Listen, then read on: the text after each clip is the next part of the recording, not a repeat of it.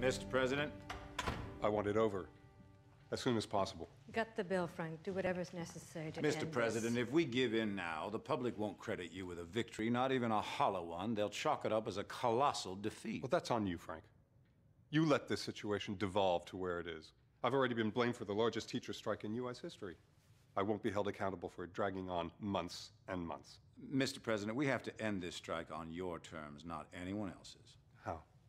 By debating Marty Spinella on CNN?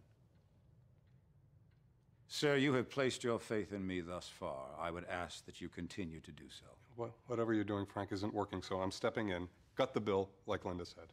No. I'm sorry, Mr. President, but I will not do that. Are you letting pride cloud your judgment, Frank? Respectfully, sir, you're allowing fear to cloud yours. Not an easy thing to say no to the most powerful man in the free world. Sometimes the only way to gain your superior's respect is to defy him.